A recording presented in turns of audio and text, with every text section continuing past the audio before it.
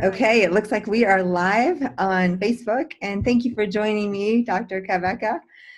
And I would love to, I want to hear your story about first, like how you got interested in medicine. I always love people's stories, but I also want to know about your new book, and we'll talk a lot about that. Before I do, I'm going to find your bio I have here. I want to make an introduction.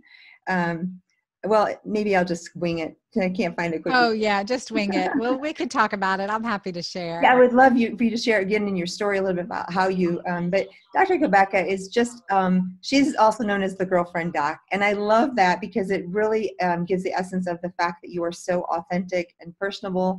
And I know both of us live by even a higher level of higher power and kind of this integrity in our practices and alignment with who we are.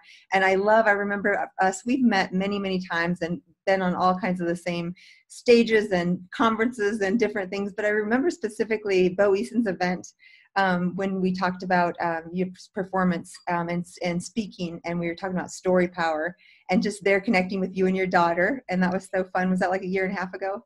I think so. Close to 2 years ago now. And I'm curious, did that impact your speaking and your story, just kind of helping to align? Because for me, it really gave clarity to that. Yeah, definitely. I think too, sharing my story and then sharing it with power, right? Instead of being, like all the emotions and feelings that come with it, but stepping into the power of our story and being able to share it boldly, because recognizing everyone has a story, and that if our story helps heal someone else, that's the power in it. Yeah. And I don't know about you, but years ago, I remember when I first put my story on my website, I was terrified because we just talked before we go out live. We're both introverts. And like, I wanted to keep private, right? But what I found is as I share my story, and that was the first step 10 years ago, now I'm really used to sharing story, but it's the connective tissue. And that's Bo's words, right? It's like how we connect to people, because when people hear our story, it really mirrors where they're at. It's not really about us anyway, but if we can be authentic and kind of show up with, hey, this is where I've been, this is where I'm going, this is why I do what I do, and it relates to our own story, it's just so beautiful, the magic that happens, because people can see themselves in our stories and relate a little bit easier to us. Yeah, absolutely. And I think, when too, with our stories, as we talk about what happens in our life, what we go through, and just that sense of, like even just the concept of who even wants to hear about our story, right? Yeah. And then recognizing that it does touch so many, that's really powerful. Yeah. Speaking of story, I want to go way back. How did you get interested in medicine? Tell us just a little bit about how you got to where you're at and what drove you into this field. Well, I have always wanted to be a doctor, Jill. I really have. And at a young age, just the concept of let me get that off. Hold on one here. Sure. And then recognizing that it does touch them. All good. I can hear you. Sorry about that. No worries. That happens to me all the time. I'm like, okay, wait, let me share this. And I messed up there. All right. So, but when we talk about our story, when we talk about what, has been personal journey to us, that does leave some vulnerability. But what I really wanted to share is that just at an early age, I was 6 when I decided I wanted to be a doctor. I knew I wanted to be, the truth is I wanted to be either a physician, a nun, or a ballerina, or all 3. I love it. All 3.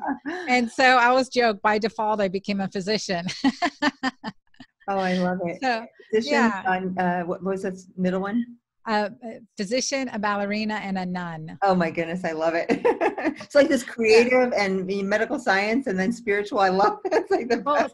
And too, what I recognize now, just thinking of the Trinity, right? The Father, the Son, the Holy Spirit, like the ballerina is that fun-loving spirit. And, then there's the spiritual side, there's the nun, and then there's the very grounded side, that here and now as the physician. So it is kind of like very cool to look at the energetic dimensions of that triad, that Trinity.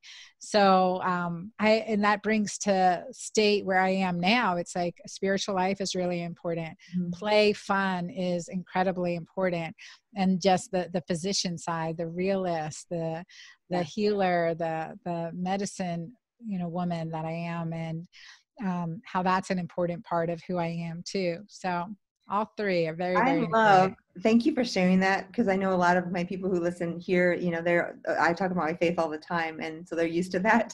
And they know there's no judgment. I just bring who I am to the table. But I love that, because it really, I think that's why you and I connected deeply quickly, because I always feel like I can see people at a soul level and can really read higher purpose and intent. And I know just I've always felt this beautiful warmth and sense of purpose that you have and that you bring. And again, it's part of your being the girlfriend doctor. It's that connection to people and humanity.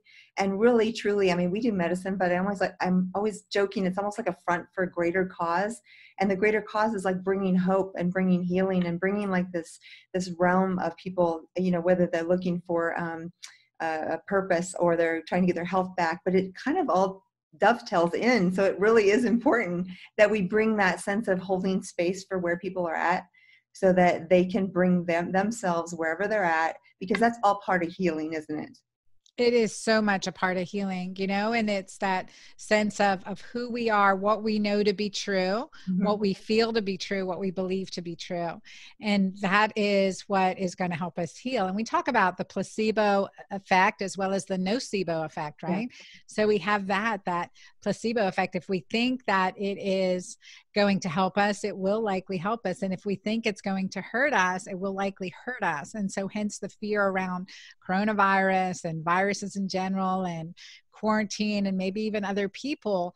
If we focus in that way, it's going to work against us, versus if we focus on the positive, how great connection is for the immune system, how it increases oxytocin, how it empowers us, then that is a medicinal positive versus we've turned a negative into a positive. And I think that's really, that's a huge shift. And by the way, my daughter and I, when we met you in person in Santa Monica, right? We were there in Santa Monica, and she's like, she just has the most beautiful spirit. Oh. So I love that you radiate that.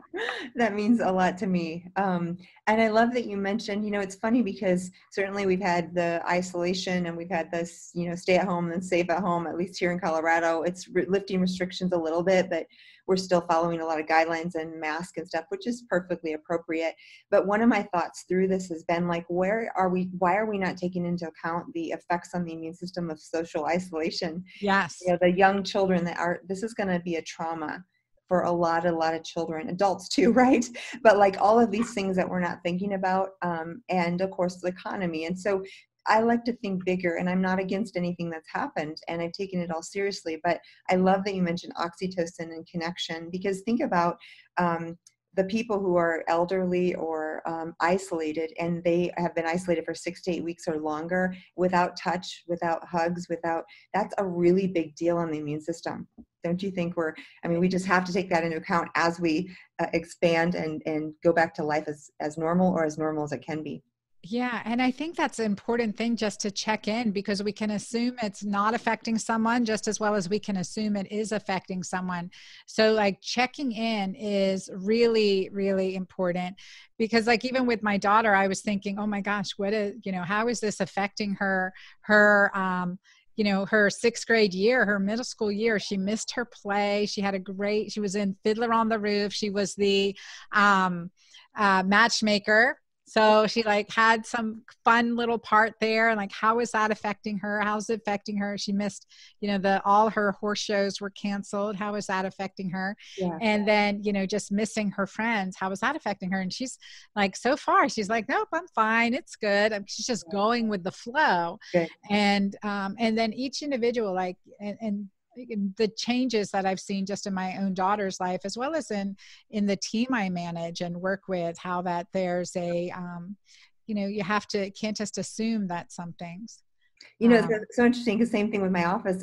They've been troopers, and we actually, because we have a retail store and shipping, we actually have gone in the whole entire time. We're medical business, of course, but we have had no one coming in and out of the door. Like shipments are at the door, no one in, and no patients in. So it's been all virtual. But what's interesting is I really have seen this real interesting curve where, first panic and fear, and then people kind of like, oh, this is nice to be in our pajamas and everything's cool. And then at the end, they're like, I'm so tired of this. And I've seen this, like I've had to be a cheerleader, and my staff is great, granted, but this is reality and we're all dealing with changes. And I've noticed, like you said, with your team or checking in, I'm playing a lot bigger role in being present, making sure they're okay. What do you need? Do you need a break? Whatever things that they need, and checking in, because it's a whole different experience. And then the stressors, because people outside are frustrated or they're overwhelmed or they're sad. I'm curious as to, when you're interacting with your staff or your patients, how do you deal with the fear? Because the fear is real and it's prevalent out there. Any thoughts on that, of how you encourage people or help them to get out of that space? Well, I think it's just all focusing on the positive, like focusing on your own health. What do you know to be true right now? Like, what do you know to be true right now? I think that is the first and foremost thing. What is affecting you right now? What is in your reality? Not what you see on the media, not what you hear on the news, not what your, Aunt Sally is freaking out about, but what do you know to be true right now? Checking in with yourself, your reality. What is your senses saying to you? What is your body saying to you? How are you feeling? Are you in a safe home?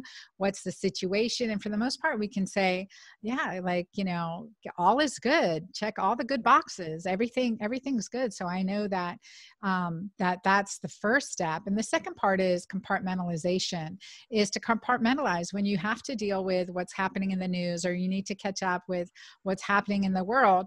Do that at or your thoughts are intruding upon your peace. Do that at a certain amount of time each day, like from 4 to 4:15 each day, 4 to 4:15 or 8 to 8:15 in the evening. Just take that time, journal, write, or just acknowledge, okay, the thoughts that were coming up, what you need to deal with. So it's not intruding upon your entire day, because that's when cortisol, the hormone cortisol, starts to rob our peace. And it says robs our peace and robs our calm, robs our joy. It is the thief that comes to steal. Mm-hmm. And I really believe that can be cortisol when it's too much, too long. And so that's something with managing that through compartmentalization, with managing, our stress and focusing on the positive. We then empower oxytocin, so we empower oxytocin, we feel more joy, we feel more peace, and then everything else, God, it happens for a reason, right? It happens for a reason. We may not know what that reason is for generations, but, for right now, we just like take the good out of the situation as much as possible. Focus on the good in the situation. I love that. Because for me, one of the things, I did this a little before the pandemic, but I took off all alerts on my phone. So Facebook and LinkedIn, anything that had an alert. And I'm so free, because all of a sudden I'm not triggered into that dopamine checking. And if I want to go check Facebook or check LinkedIn or check my email, I can do that. But I get to do it when I want to, and my phone doesn't control me. And that's such a simple thing. If you guys haven't done that, I would encourage you to take the alerts off, because it frees you. You are no longer a slave to those alerts telling you when you need to check in. Then you can decide. And then if I want to check for, like Dr. Cabeca said, a few minutes per day at a certain time, I can decide when I want to. And I've also found in the mornings, I used to be the person who's up at 5:30, I'm at Orange Theory, like raising my cortisol. And last year I learned I really slowed down, and I took some breaks in the morning where I just sit and meditate and pray and journal.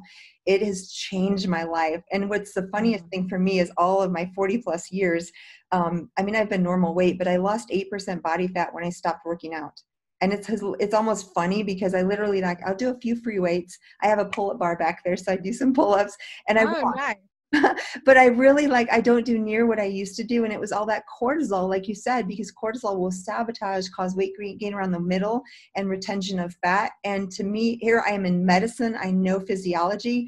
I was doing it all wrong for most of my years. And now that I sit and rest, my body's like, thank you.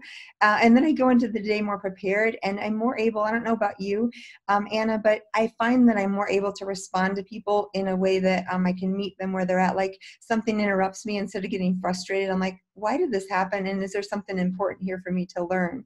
So I just love the new Jill. She's so much calmer and a little bit more centered. Yeah. But and then just to take back control, because like you said, the news, from the beginning, I don't watch news anyway, but especially now, because it is going to be one of those drivers of fear and cortisol. It's meant to do that because guess what? When you have fear and cortisol together, it's addictive. And so they want to do a pattern that addicts you to turning on that news. And if you turn it off and you get to decide and regain your control, then you get to really control, like we talked about, both cortisol and oxytocin.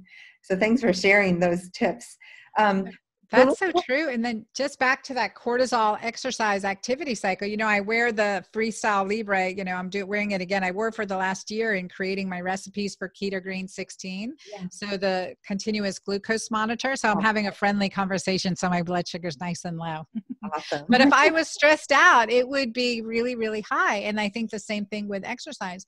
We know that too. The fact that you lost 8% body fat it's just beautiful and built, most likely increased your muscle because cortisol wasn't breaking it down. And we can think, oh no, I have to exercise more and eat less. And that's not the situation at all. It's so much more than about food, the food we eat. That's exactly. People think, oh, I got to restrict or I have to eat this or whatever. And I want to talk about what you are giving people freedom to do with your new book. But again, what I found is all the stuff I learned, I literally, since I've been in medical school, have been a 6 or 7 day a week exerciser and pretty intense. It may not be long, like 30, 45 minutes, but I chose running and high intensity, things like Orange Theory, HIIT types of stuff. And I thought that's what my body wanted. Like I actually craved it.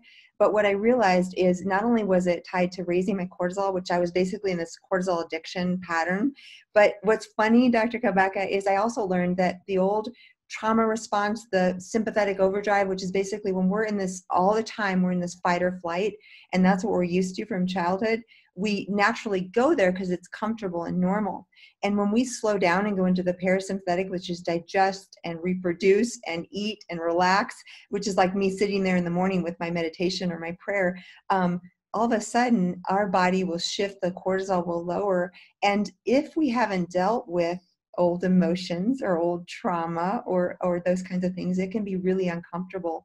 And I realized that it was almost like I had to do the work and do the therapy in order for me to slow down and be still. And now I can be still because I'm okay with being with myself in stillness. But if you find you're that type of person who go, and you actually have trouble sitting still, there might be something going on there. I learned that, from personal experience. Oh, it's so true. And I love that you're sharing this because that's a reality. And for so many people, I'm sure that are listening, that ebb and flow, like I need to be doing more or just sit and chill. And that's going to do more for my physiology than anything else. Like getting a full restorative night's sleep versus waking up and running to the gym because it's a to-do item, and recognizing that there's a season for everything. There really is a season for everything. And we can probably both speak to that because I don't know about you, but I can confess openly here, I am a recovering workaholic. So I never get drugged or alcohol, but I always would find my joy and feeling of being loved by achievement. And then I realized, wait a second, those aren't connected. So I lived a lot of my life just feeling like achievement was how I could earn my love. And then I was like, wait a second, this isn't right. And my end of my days, I'm not going to say, did I work harder? Was I connected and did I love people well? So, well, let's transition to your book because I know everybody's excited to hear about it. Tell us why you wrote this. I know it's needed. You and I know it's needed, but I want to hear from you what you saw as a problem that this is solving because it's solving a big problem.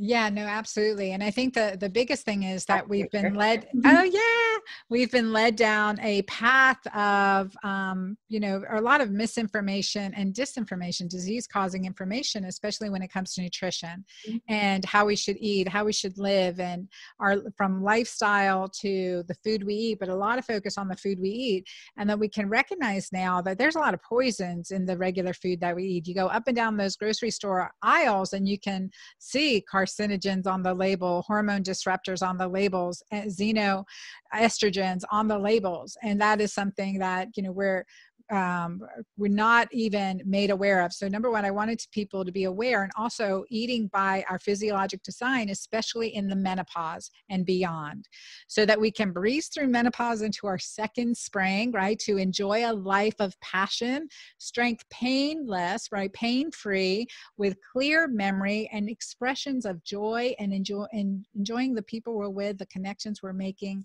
and doing it in the healthy way possible. So the Keto Green was in this, writing Keto Green 16, as well as the Hormone Fix. Writing this was an act of love to enable everyone to have in their own hands this resource that will help empower their physiology by becoming insulin sensitive, mastering cortisol, getting control of cortisol and alkalinity. So that green aspect, not just in what we eat, but how we live, how we think, what we drink. I mean, who we eat with. I mean, all those things we can affect our physiology. So really being able to look at that, and then empowering our most powerful hormone, oxytocin. So building that into the pages of this book, and Keto Green 16, building on the philosophy and the foundational book, the Hormone Fix, also with, some recommended supplements, but a men's chapter too, and bringing this in this 16-day plan as a plan that we can bring now into our virtual communities, into our virtual workspaces, into our Bible studies, into our home groups, into our book clubs, and in all these ways as a group we can do this together, encourage each other in a healthy way. And that's been missing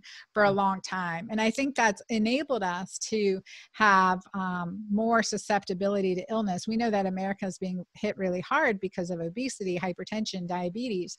And it's just a matter of, okay, we've created some unhealthy cell membranes. We need to heal them as quickly as possible. And with Keto Green 16, because it's like you say, eat the rainbow, right? Eating a rainbow food that are low carbohydrate and with fabulous, meats or proteins, and healthy fats. We need fats for hormones, and to do the intermittent fasting and to stop snacking.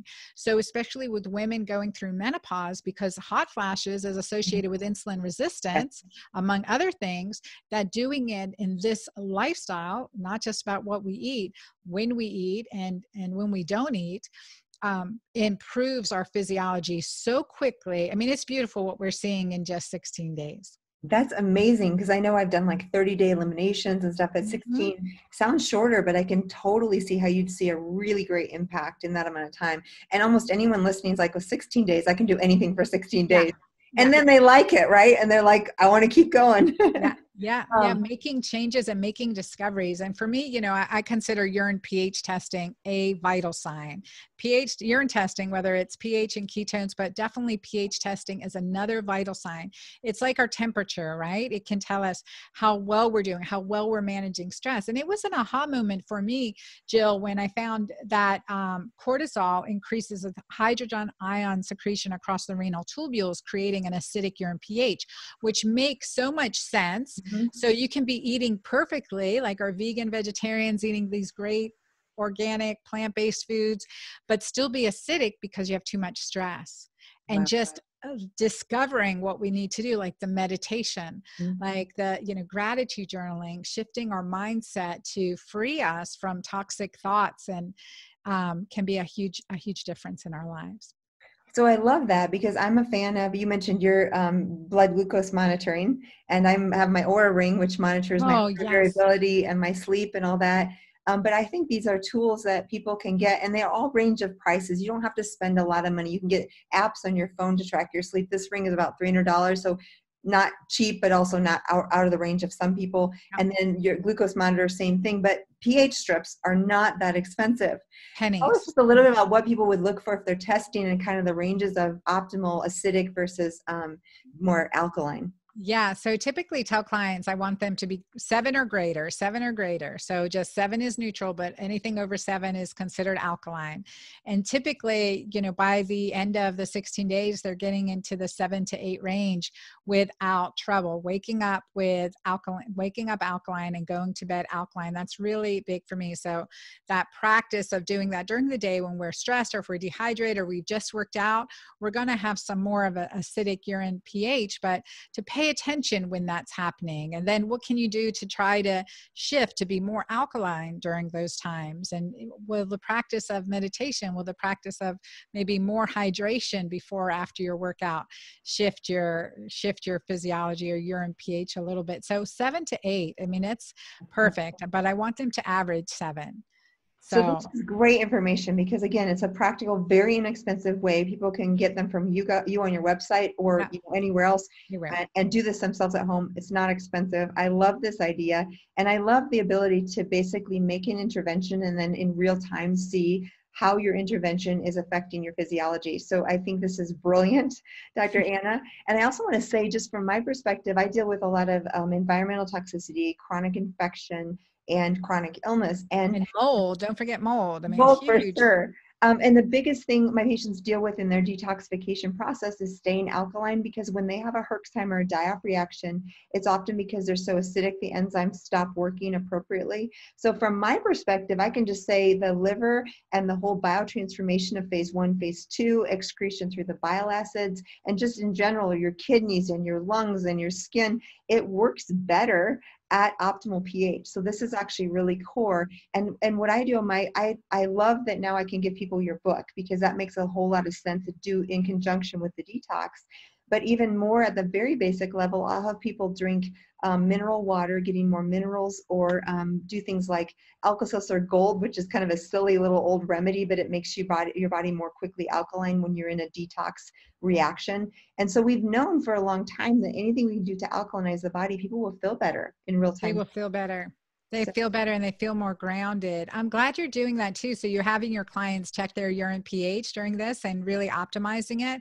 Something we do too, like I call it my Mighty Maca alkalinizing elixir. It's the Mighty Maca, which has 30 superfoods, but with some apple cider vinegar and a squirt of lemon. And if they're still acidic, to add that baking soda, just some clean baking soda, just a little bit, till you start kind of shifting so you can get that feel, open up the detox pathways, help with the cell. I really just 100% see the improvement in, cellular function, right? The decrease in inflammatory symptoms as a positive symptom of that.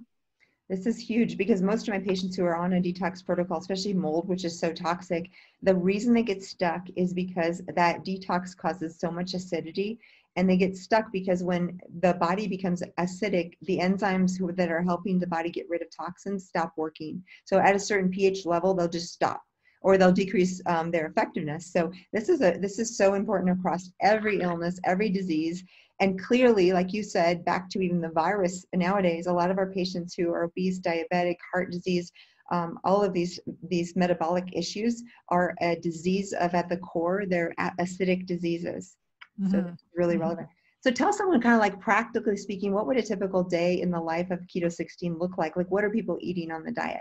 Yeah, we have a great app. It's at dranna.com/KetoCalc, KETOCALC, KetoCalc. So dranna.com/KetoCalc. Put a link on there. And that is a keto calculator to kind of look at, based on your activity level, your age, and if you want to lose weight or gain weight, kind of what a Keto Green day would look like. So with just a regular 3 meals during a Keto Green day. But with Keto Green 16, what we do is 16 hours intermittent fast. So from dinner to breakfast, but we work up. So for anyone who's new to intermittent fasting, start at 12, go to 13, go to 14, go to 15, go to 16. Allow yourself that time and patience to work up to it, so that we're not pushing our body. It is a marathon, not a sprint. We don't go lift, deadlift 200 pounds or whatever, however much is a lot. Sounds like a lot, a high amount of weight, right out. We work our way up. And the same with intermittent fasting and extended fasting. So that's really important. So a day in the life, I'll tell you, yesterday I was doing a TV show. So I broke fast with a my curry chicken skillet recipe, which is on day 2 of my Keto Green 16 plans, served over cauliflower rice, and topped with a cilantro coconut cream cashew sauce. So they put cashews in there, coconut cream, cilantro, and some lime juice, and just added that over the chicken, the curry chicken, and the coconut rice. The cauliflower rice, and it was just amazing. So that's a break fast. That's a substantial break fast, like when we break fast. And then I had a Keto Green shake in between, which was just my Keto Green powder, because I'm in so many interviews. So just my Keto Green meal replacement powder with a couple scoops of Mighty Maca. I had that in between before I had dinner, so I broke fast around 10 to 11 a.m. and then dinner at 6 p.m. with a Keto Green shake around 3 p.m. So, and we had our harvest beef stew. So it had kale and grass-fed ground beef with, a beautiful stew, just a clear broth and some celery in there and just hearty vegetables, and really just a delicious super dinner. And so that was dinner. And then water in between meals, not with meals, so that we're not diluting our digestive enzymes. And that was primarily my day. Oh gosh, I'm salivating. It sounds so good. I'm kind of hungry right now because I just had a Keto Green shake so far today. I love it. Do you like to cook? Is that something you enjoy doing? I do. I love to cook when it's not just for me. Yeah. I like to cook for now that all the girls are home. I love to cook. I love when we're all cooking together and in the kitchen together. I love that. But in general, it's like, I don't love prep work and I don't love cleanup work, but I love the creative part. Oh, that's amazing. That's like the ballerina part. Yes. Oh my gosh. It so is. You got to have that play part in there. Yeah, totally. Now, do you have 4 daughters? I have 4 daughters. Okay. Yeah. You met my middle one, Amira. Yeah. And then at the last IFM, I think I met almost all of them. You met my 2 oldest ones. Okay. You met, I don't think my littlest one was there, my 12-year-old.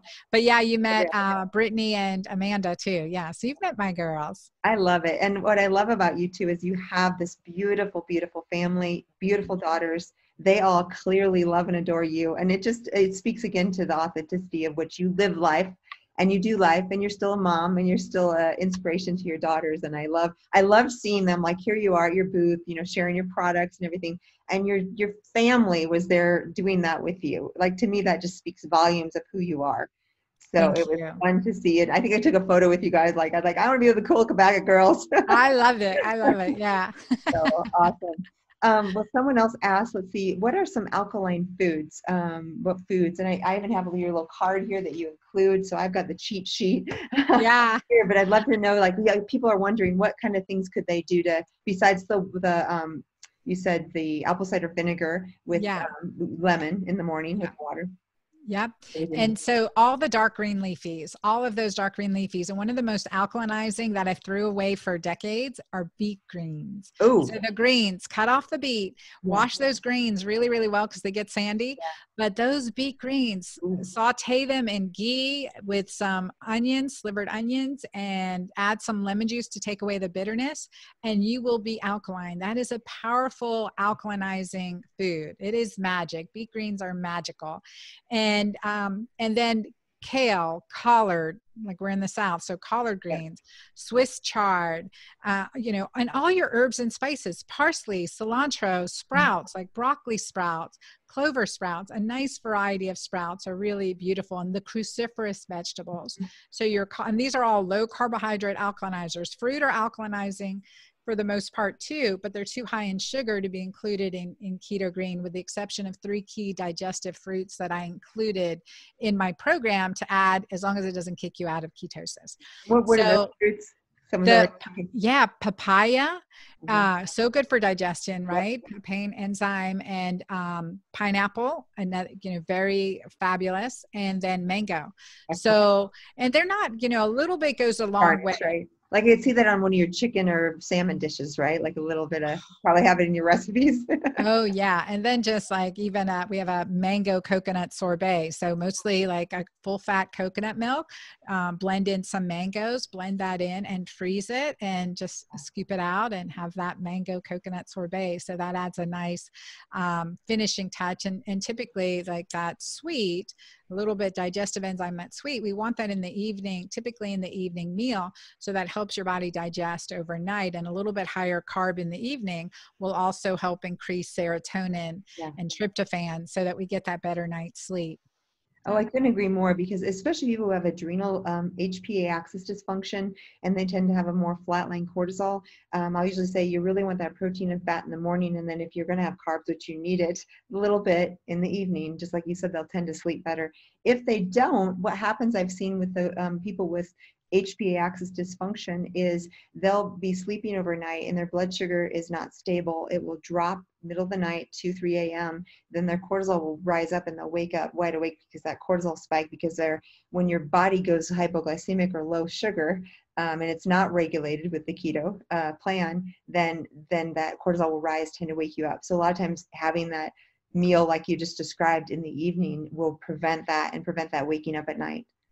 Absolutely. Exactly. And what are some other key things that you do for helping people get a good night's sleep? I want to hear what you do. Oh, yeah. So Because I'm like the classic OBGYN. I struggle with a good night's sleep. I do. I have my new thing, which is my weighted blanket by Zalm. Oh my God. I love it. Me too. I've got Gravity, but same thing. Oh my gosh, a friend. It's so funny because I have a friend who's like a naturopath and a chiropractor and a physician, and we'll get together sometimes and we'll always trade these fun biohacks. So the last time I went to dinner at her house, she's like, "You've got to see what's in my bedroom on my, the king size weighted blanket." And that was the talk of the evening. I'm like, I want one of those. So I love so if you guys haven't heard of the weighted blankets, what brand do you have, Dr. Anna? I have Zalm, Xalm. Awesome. Xalm. I love it. I know it is so good. So that is, and I have one called Gravity, but again, they're all kind of equivalent. So helpful. So what this is a weighted, mine's 20 pounds. If it's a king size, it might be up to like 25 or 30 pounds. Mine's a single. I have a king bed, but I just lay it over my side of the bed. And it basically, that weight is almost like in utero or in the womb, or even children with autism benefit because it calms the nervous system. It's like this pressure, like being held by your mother or being in the womb.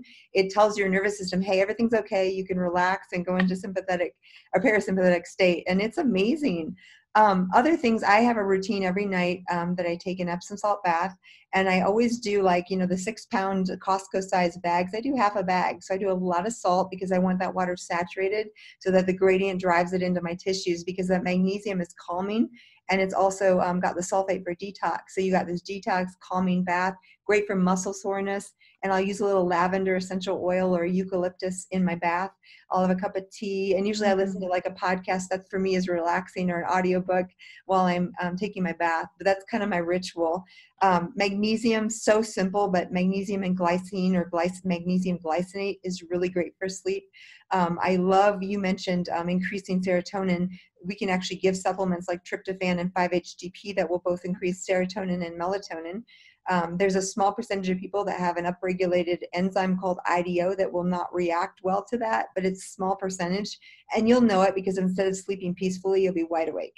So then you just stop it, no big deal. There's other things like GABA you can take orally, and now there's so many liposomal formulations. Quicksilver has some really great ones that have either CBD, or without the CBD, they have just GABA and theanine.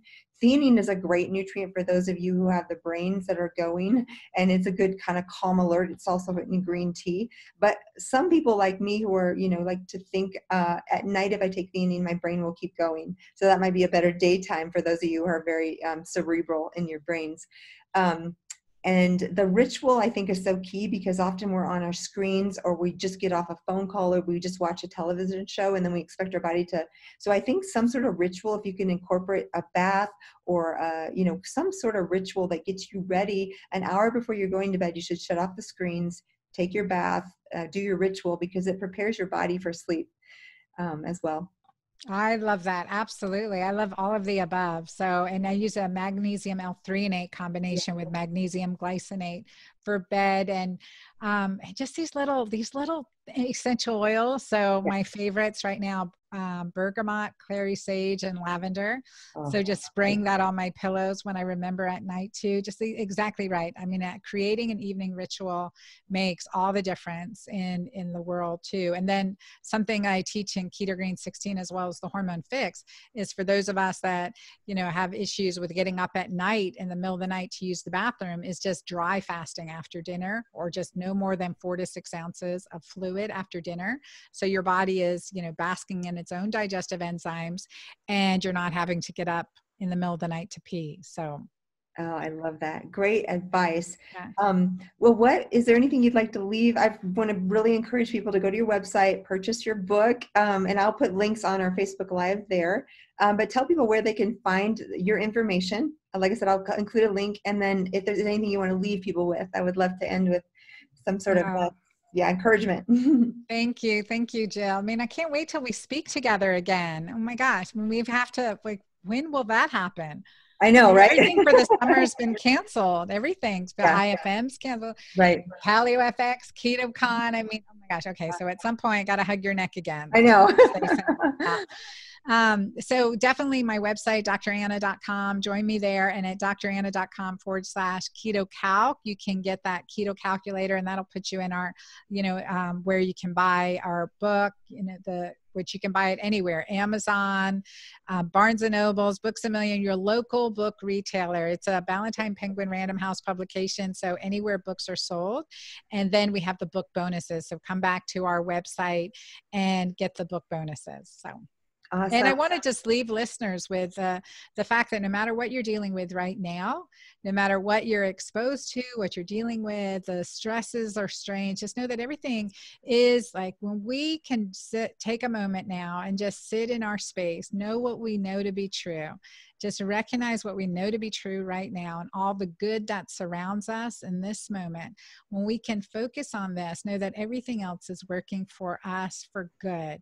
It is working for us for good. And some things may feel like a struggle and some things may feel hard, but just discern what your next right step is and do it and put a smile on, and let's do it together. So that's my closing words, Jill. So thank you for having me. That is perfect. I wouldn't even say anything else because I love it so much.